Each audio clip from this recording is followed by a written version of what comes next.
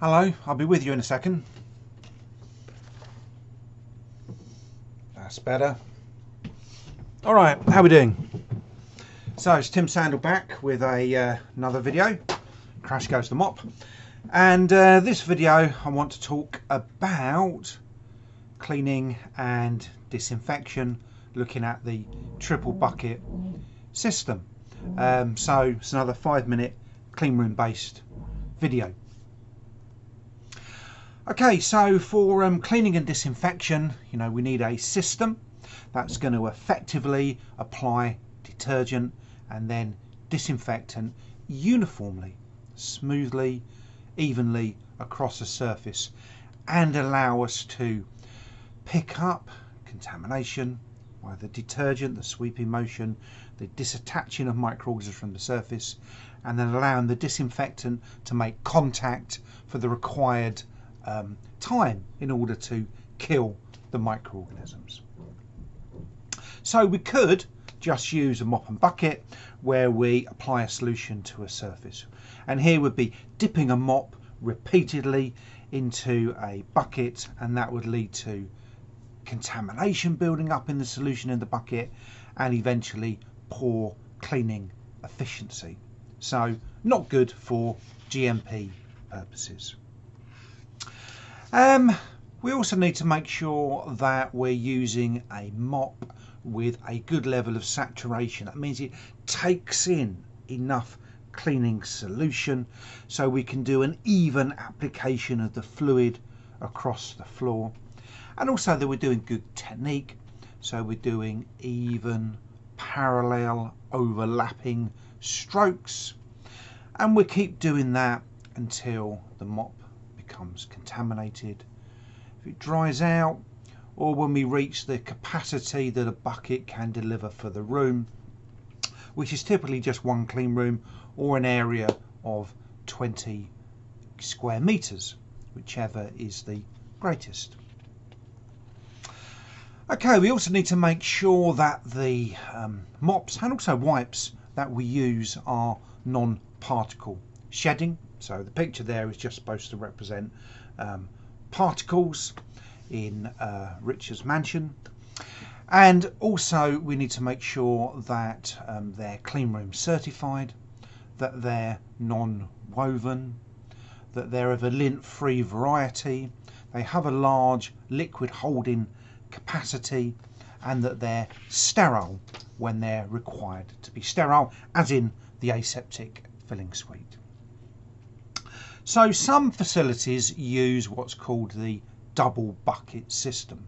So this is better than the single blub blub blub bucket system, but it's still not ideal because we're still rinsing out into one bucket and then going straight back into our cleaning solution. So better, but we don't want to do that kind of stuff. So what we look at is the triple bucket system. So this has a wringer to squeeze out the mop above a third bucket. So after the mop has been used to apply solution to the surface, it's wrung over an empty bucket, rinsed in clean water, and then it's wrung out again. And we can show that in this picture. So the mop can be reloaded into the cleaning or disinfection solution, and this helps to minimize the contamination of the clean water or the cleaning solution, and it generally helps to improve the efficiency of the cleaning process. And there's lots of studies that show that the triple bucket system delivers improved cleaning and disinfection, so it's what's recommended for classified clean rooms.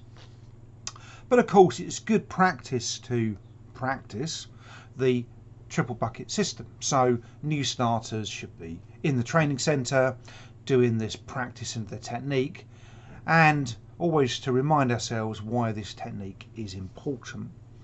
So the first application of disinfectant or detergent is from the first bucket, which we can call bucket A, and after the first application with the mop head, it's then wrung out into what we call our discard bucket. So we're squeezing out all that excess cleaning solution, but also all of the dirt and contaminants that have been picked up.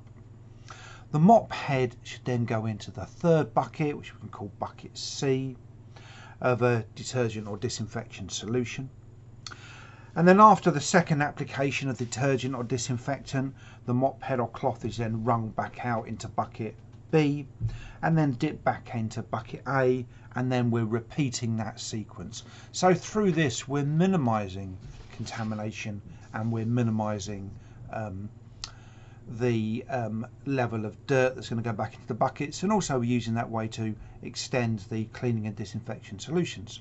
So at BPL, for example, we've proven that this system can go for 4 hours, and up to that point the detergent or disinfectant still retains sufficient antimicrobial properties.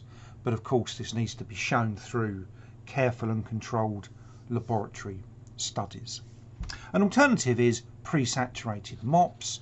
So these are mops that come already with the cleaning or disinfectant solution already in them, and these can also be very effective and kind of fit in with that whole single-use, sterile, disposable technology vibe. Okay, so this is the end of the video. A slight shameless plug is that those pictures have come from this wonderful book called The Guide to Cleaning and Disinfection of Solutions, edited by me, which is should be in every workplace. So I'd like to say thank you very much for your attention. I hope this video has been of some benefit, and it's given the principles of the triple bucket system and why the triple bucket system is so important. And by the looks of things, I've got a bit more work to do. Cheerio, till next time, from Tim Sandle.